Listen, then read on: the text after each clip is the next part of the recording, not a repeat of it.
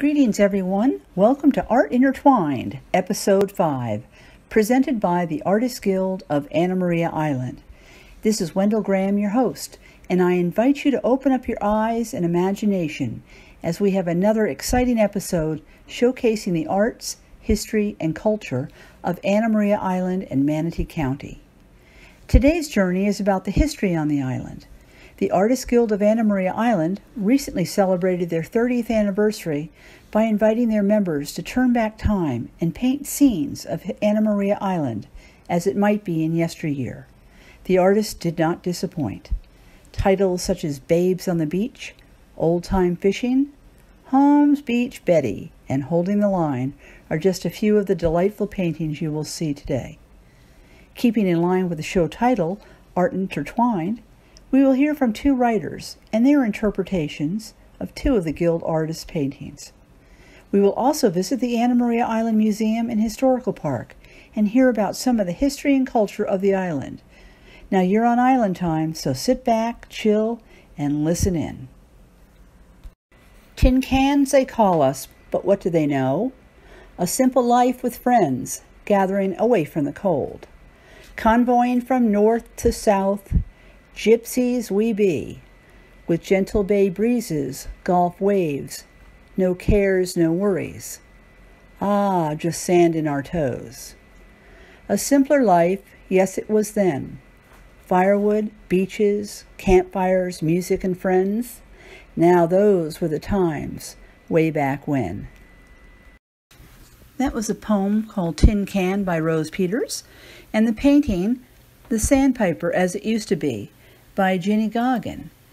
Interestingly enough, back in 1934, John Ringling built the Sandpiper Mobile Park for his circus employees and performance.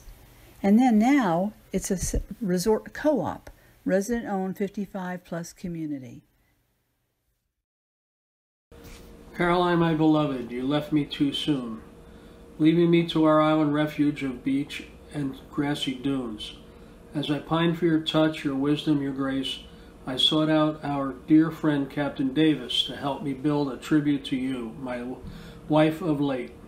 I longed for a place where I could sit and reflect our lives, your beauty, and open it to our island community. So my gift to you, a chapel of stone, a place of worship, reflection, a place to commune. Captain Davis, put muscle and might to build this tribute to you, my everlasting legacy, so that others will always remember you. Until I am reunited with you, our Roser Chapel will have to do. My beloved Caroline, my wife, to you I remain true. That was A Note from Charles by Bill Walters. And the painting by Guild artist Bev Anderson was called Roser Chapel.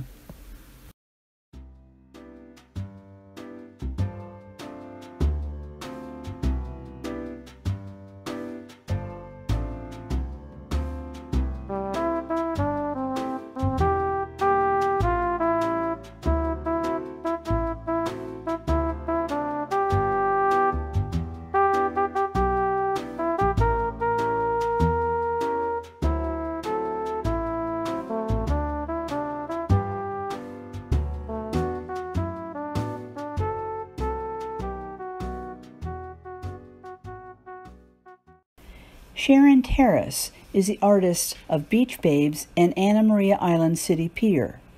She wrote, built in 1911, the Anna Maria City Pier was the biggest tourist attraction in Manatee County until Hurricane Irma damaged it beyond repair.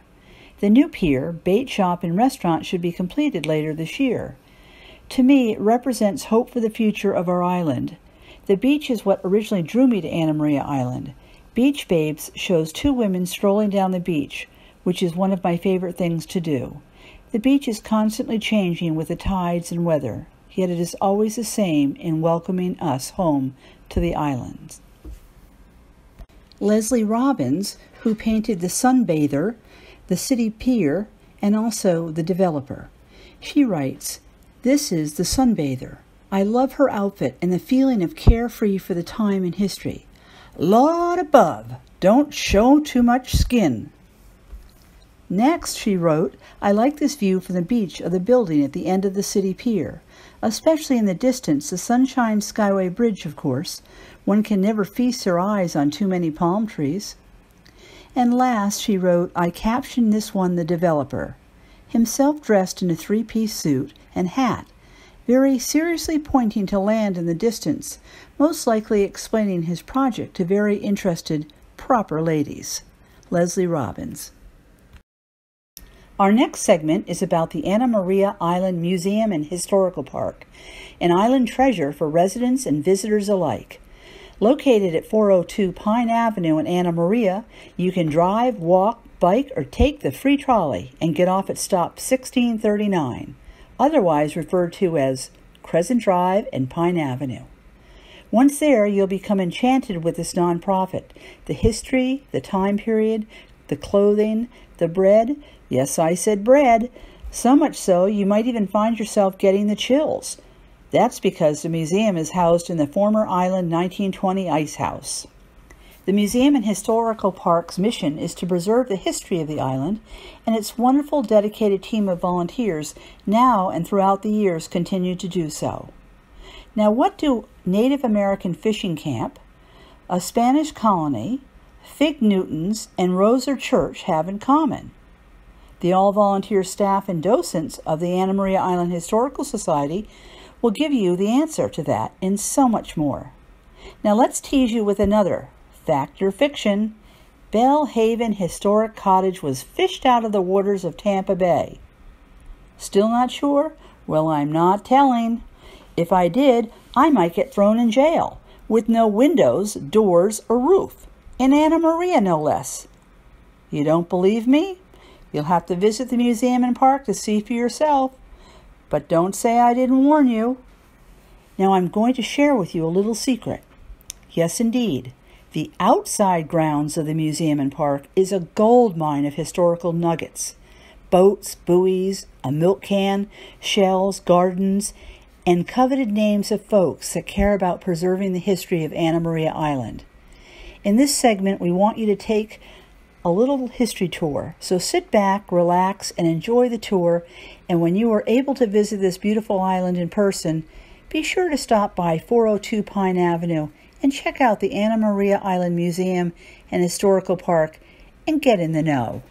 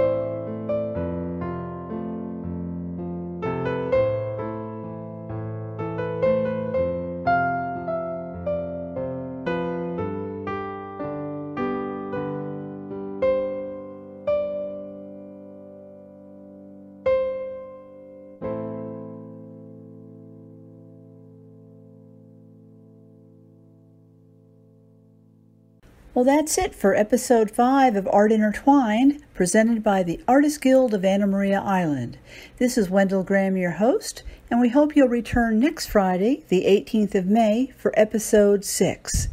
In the meantime, stay healthy, stay safe, and have a wonderful week.